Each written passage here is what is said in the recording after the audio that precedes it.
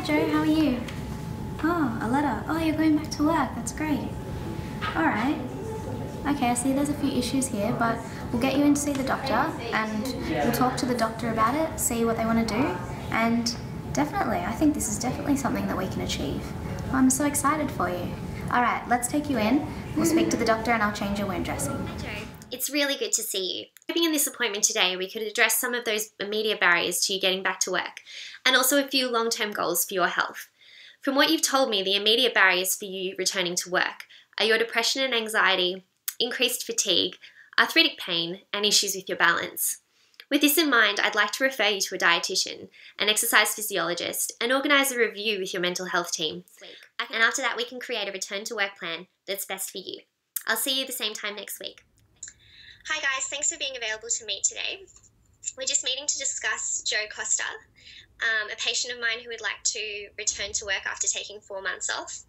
Her barriers to returning to work at the moment are her mental health issues. She's having issues with balance and mobility and arthritic pain, and she's also having issues with her diet and ongoing fatigue. I'd like to discuss with you guys ways that we can all help to organise a return to work plan for her. Yeah, Claire, I think that sounds really good. I agree. We definitely need some kind of plan to help her get back to work. What are you thinking about medications at the moment? Right, I just noticed a few medications on. So she's taking a lot of medications for her conditions. So I noticed something cut down, and then just a little bit change with her medication to better health. Yeah. So yeah, I'm gonna do the medication profile with Amanda. Yeah. So yeah, what do you think about it? Yeah, sounds good. I mean, I think, yeah, like you mentioned, she's on a lot of medication, so I think one of the main things is that we need to look at that and see what we can take her off, if possible, and then we'll go from there, I think. Yeah. I think that's probably the number one priority we need to look at, along with managing her pain, of course her mental health problems as well. And yeah, I know she's worked with us for a few years now since her diagnosis, and I'm keen to start some cognitive behavioural therapy with her, and maybe a depression management plan. I think that would be good with her return to work. Oh, absolutely. One of the last priorities that we need to discuss is her drowsiness and energy levels. Obviously that's a big concern if she was to try and get back to work. Yeah, I think Jo needs better sources of dietary energy. Like she's taking way too much food with high GI, and I'll discuss a selection of low GI foods with her, something that she likes, and work from there. And in terms of her weight, I'll draft up a calorie restriction plan for her, and then incorporate a diet low in salt to better manage her hypertension as well. Yeah. Okay, sounds good.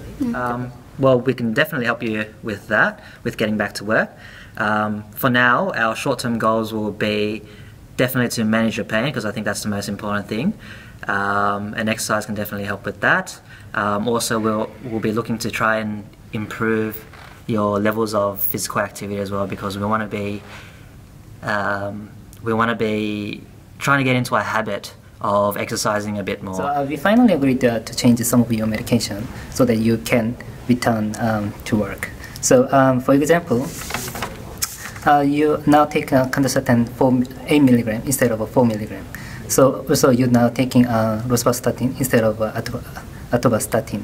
So there are a few things more. So I just made this note for you, and then this is you change the new medication list.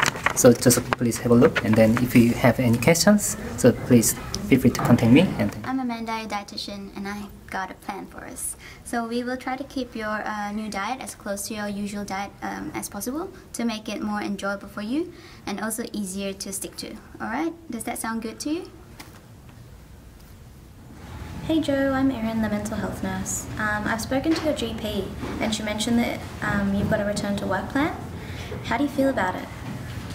Alright, well I think it's important that we discuss with your boss your hours and the resources that your work can provide if you're feeling overwhelmed on the job. Also, we want some cognitive behavioural therapy. We think it'll be really good for you. It's going to help with your anxiety. And we'd like to start a depression management plan where you schedule something each day, whether it's social, active, or something you enjoy, just to make sure that you're keeping on top of things. How are you coping with your medication changes? Please contact me if you have any help, if you need any help or you have any questions. Alright, see you later. Hi Joe, it's good to see you again. I've heard from the pharmacist, dietitian and exercise physiologist. With the information they've given me, I've been able to put together a return to work plan that I think will work for you. I've spoken to the exercise physiologist who's given you some exercises and outlined that you're okay to resume the duties that your job requires. So if you'd like, I could put our plan into a letter, and if they have any concerns, they're able to contact me. Would that be okay? Wonderful. Good luck with returning to work, Joe. I'm sure it'll go really well, and I'll see you in a fortnight for a review.